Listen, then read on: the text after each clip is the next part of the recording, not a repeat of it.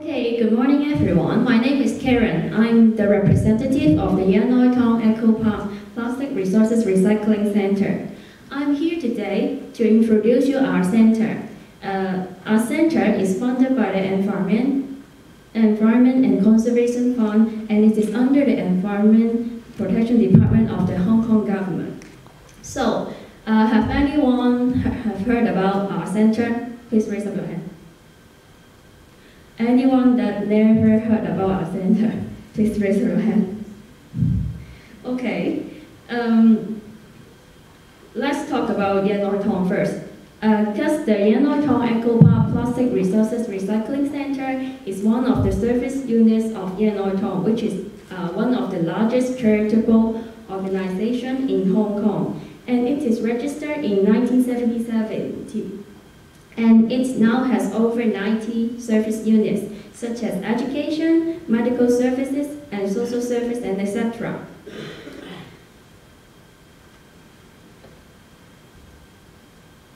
And by research taken in 2011, each Hong Kong resident generates 1.36 kilogram domestic waste per day, and around 1,700 tons of plastic waste are dumped in the landfills, which is equal to 18.8% of total amounts of municipal solid waste. And here is a photo of our center. As you can see, there is a huge amount of plastic waste. Also, you can see that the plastic waste in our center will be sorted by different types and colors, like this.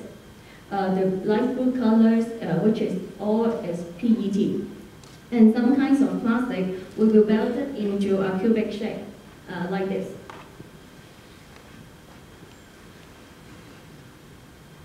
And the major aims of the PRRC are, first, to collect the local plastic waste, second, to turn those waste into recyclable, valuable materials, third, to strengthen community participation and raise public awareness, just like what I'm doing now, to promote plastic recycling and our center to you guys. And last, to create the jobs for the underprivileged. So, how do we collect the plastic waste?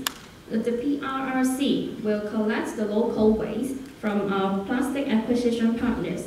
For instance, there are schools, housing estates, hospitals, and etc. And now there are over 800 partners who promise to provide us plastic waste for free, and we will provide them the logistic support.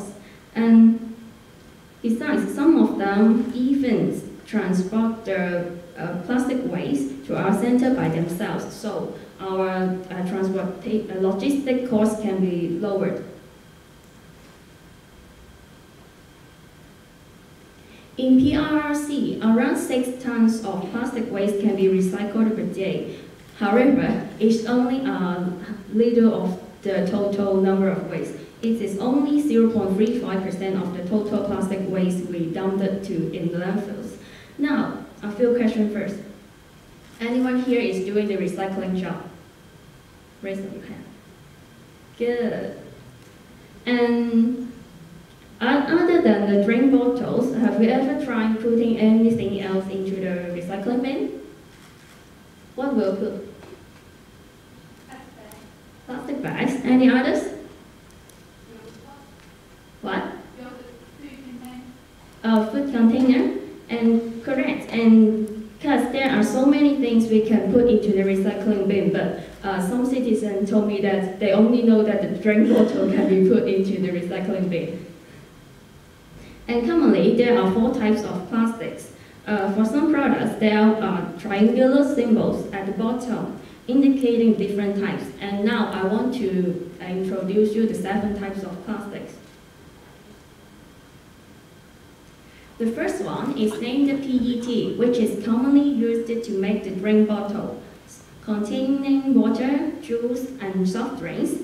And all these kind of drinks are cold, because the PET bottle can only tolerate 70 degrees Celsius. And for the PET, we will further sort them by colors, transparent, light blue, and other colors such as green and brown. And the second one is named HDPE. Where can you find this kind of bottles? Have seen this before? Yeah. These are the bottles for detergent, body wash, and shampoos. And so you can always find these kinds of bottles in toilets and kitchens. And these bottles are non-transparent in color mostly. And anyone know why? Why do we need a non-transparent color for this kind of bottle? Containing detergent? What? Yeah, because since the bottle are containing some chemicals, the non-transparent color can help avoiding sunlight, and hence the quality of the product will not be affected. And the third one is stained PVC. It is commonly used to make the water pipes and packaging. So Christmas is coming, and you guys may get many presents. And please remember to put this kind of package into the brown recycling bin. The fourth one is LDPE. Examples are plastic bags and some soft toys. And the fifth one is PP. It is used to make drink bottles and food containers. Most of them are milky in color, and with its heat tolerance up to 120 degrees Celsius, we can use it to contain some hot stuff and even put it into microwave or hot water, like the shops selling herbal tea or soybean milk. These kinds of drink can be kept in PP bottles and be heated.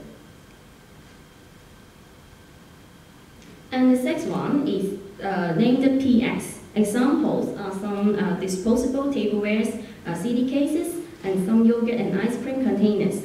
It is breakable. Like the CD cases, they will be broken easily if we drop them on the ground. And also, this type of plastic shows a white mark when folded. And the seventh one is other. For those we cannot categorize into type 1 to 6, we will put it in this category. There are over 100 types of plastic in these categories. For example, CDs and the cosmetic and drink bottles as shown here. This kind of cosmetic bottles is like glass, but actually it is made of plastic.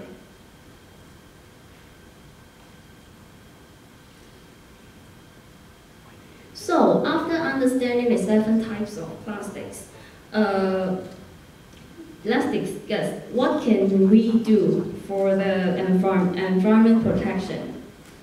Have you ever heard about the 3 R's? It had been talked about in the previous video.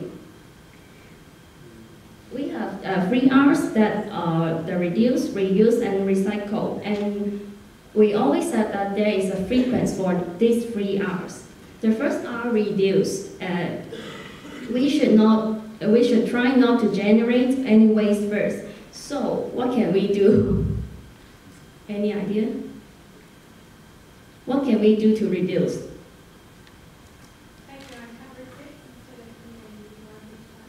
Yes. And any other? What? Don't buy the product? Yes. For what? I think it started not to buy the plastic bags in the Yes. The production of plastic bags, yeah. Yes, we can use our own bags instead of plastic bags when buying things, and also we can use reusable instead of disposable tablewares when dining. And the next one is reuse. When we cannot avoid generating the plastic waste, we should think of some ways to reuse them, but not just throw them directly into the rubbish bin. And for instance, we can wash the drink bottles and reuse them to contain other drinks. And next, it comes to the recycling. When the plastic is being reused for several times and is broken, we have no way but to recycle it by putting them into the recycling bins. In fact, we can do something more in recycling the plastic bottles. Will you guys do this fourth step when you recycle a plastic bottle? Have you ever heard about it? There are four steps when recycling a plastic bottle. The first step is to remove the cap, then empty and rinse the bottle, next remove the labels, and finally put all three parts into the brown recycling bins. So, anyone can tell me why we need to separate the three parts? The different material. Different materials, great, and one more reason. So it's easy. What? It's easier to recycle. It gets to the center. Anyone, any more answer? What? Yeah. I guess it seems like it's harder to crush the bottle inside the cap. In fact, the reason why we need to separate the three parts is because the three parts are made of different kind of plastics, and one more reason is that they are of different colors.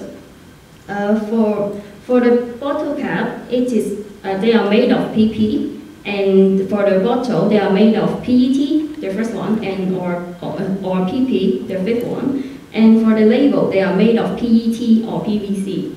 With the different kinds of plastics and colors, we need to separate them so that the later processing time can be reduced. And other than just increasing the number of plastic waste recycled, we also want to improve the quality of the plastic waste collected. And in our center, there are some kinds of plastic waste that cannot be recycled. And we always tell people not to put this stuff into our recycling bins. For example, those plastic contaminated by food residual, clinical waste, chemicals, containers, plastic bags with aluminum coating, tunnel cartridges, rubber and styrofoam. Those are the plastics that we cannot recycle, so next time when you put something into the brown recycling bin, please remember, don't put them in.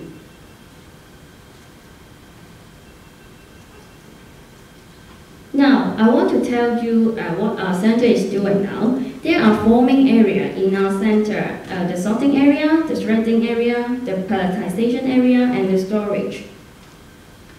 And you can see, these are the four areas in our center.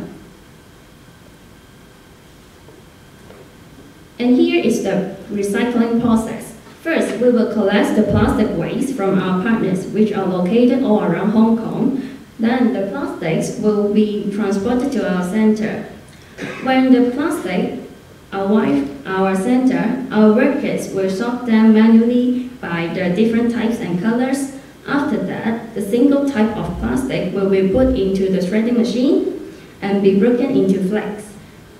Later, the flakes will be put into a water tank for a process called separation by density. Since different types of plastics have different density, some plastic flakes will float and some will sink. And this process helps further separating the different types of plastics.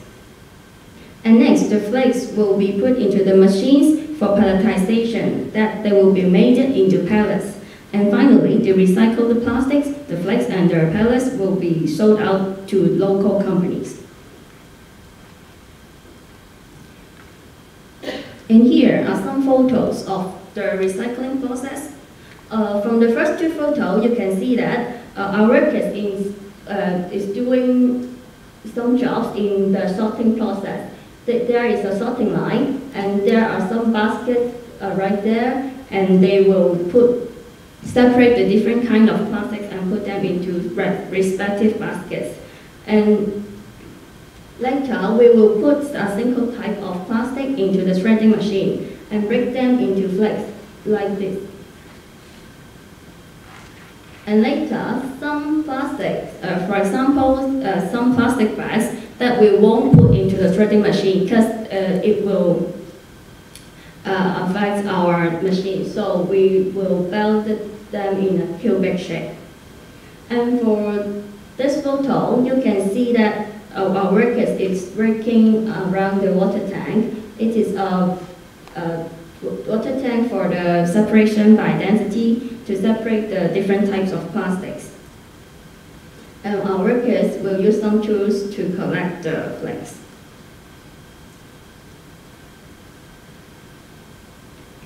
In here, these are the recycled plastic products, the flakes and the pellets.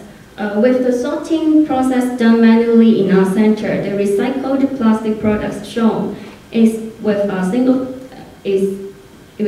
type, and this kind of recycled plastic products can be sold with a higher price than the mixed.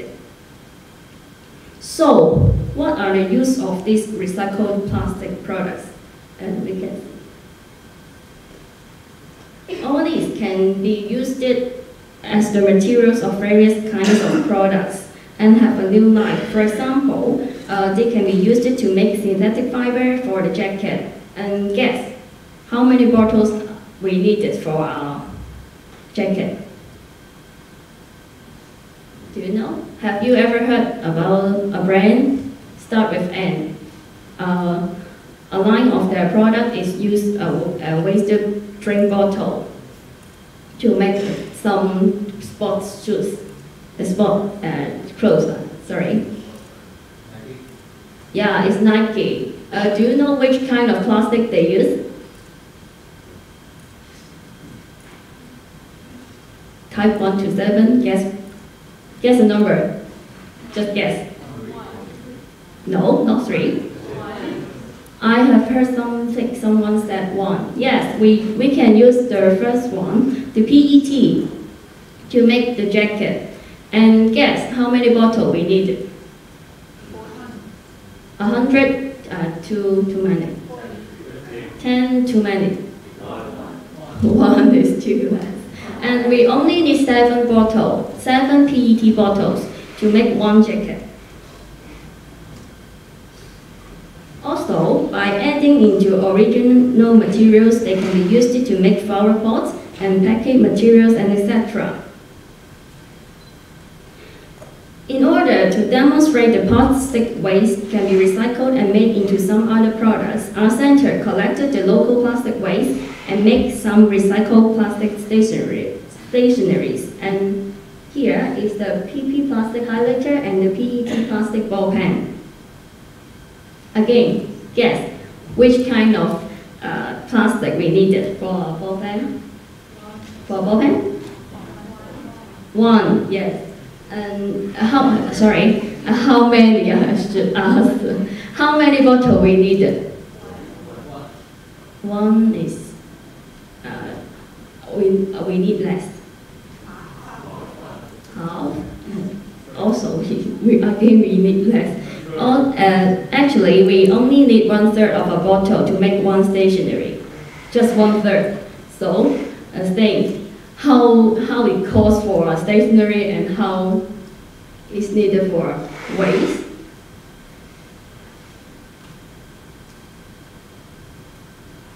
Other than the recycling process, we also organize some promotions and events so that people can know more about the plastic recycling. As shown in photos here, we have held some booths in the Hong Kong Rainbow Carnival and also in the Hong Kong Mid-Autumn Festival event promoting the free arts. Did anyone go to the Victoria Park during the Mid-Autumn Festival? Remember this moon? This is a moon which is made by a huge number of bottles, and after the exhibition, the bottles were transported to our center for recycling. And besides, we invite different kinds of people, such as students, residents, and volunteers to come and visit our center, so that they can know more about plastic recycling in our center.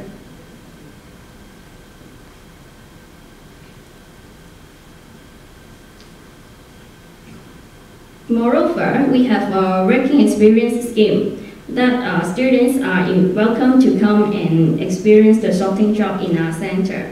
After joining the working experience scheme, the students told me that they are amazed by the huge amount of plastic waste Hong Kong people is generating. And they said that they will bring their own bottles instead of buying drinks in the convenience shops.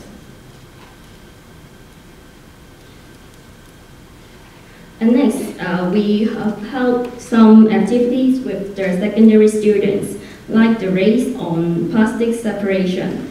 Also, in this activity, students are required to do some creativity work and debate. Through the games, they can learn more about plastic recycling. And here are some photos that people promise to do the recycling job. We take this photo from our event to collect, that the event is to collect the plastic waste in the housing estate from the residents. And that is what our center aims at, to strengthen the community participation and raise public awareness. So that's all for my sharing today, and it comes